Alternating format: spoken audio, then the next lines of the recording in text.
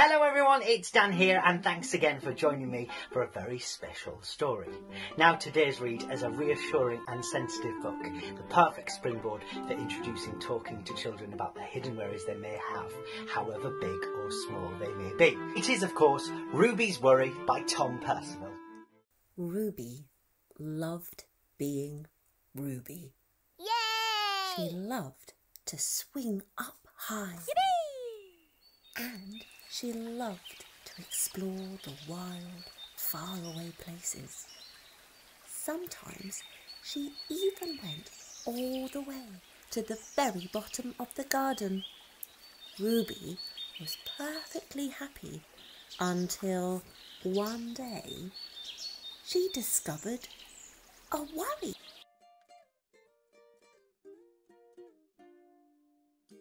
It wasn't a very big worry. In fact, it was so small that at first Ruby hardly noticed it. But then the worry started to grow.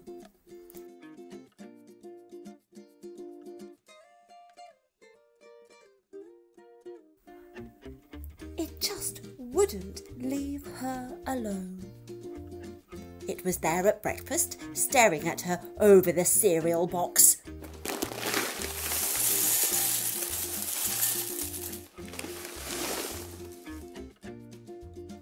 And it was still there at night when she was cleaning her teeth.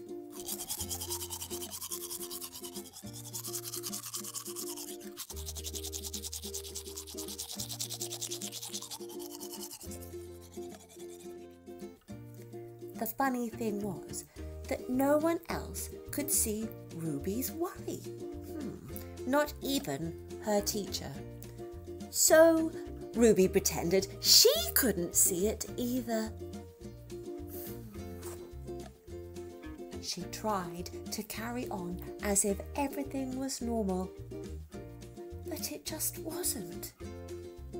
The worry was always there, stopping her from doing the things that she loved.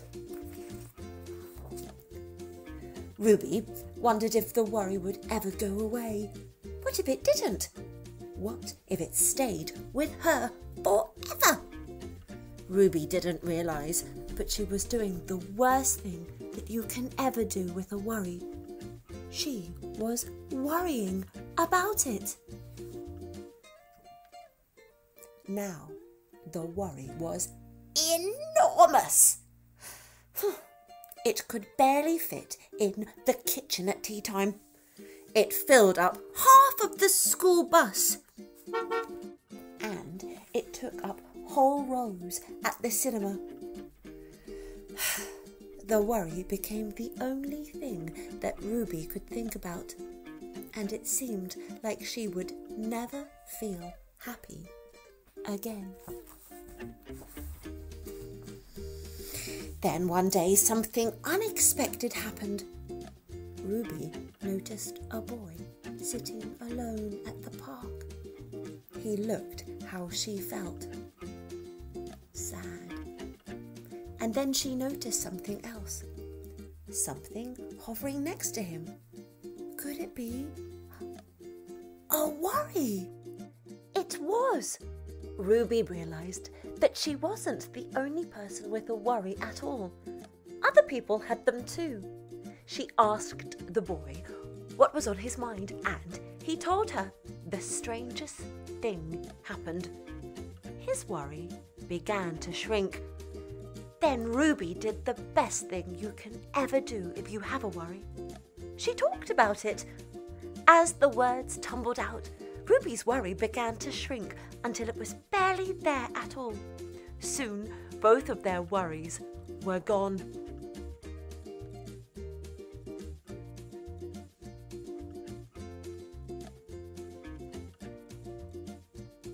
Finally, Ruby felt like herself again. Of course, that wasn't the last time that she ever had a worry. Everyone gets them from time to time. But now that she knew how to get rid of them, they never hung around for long.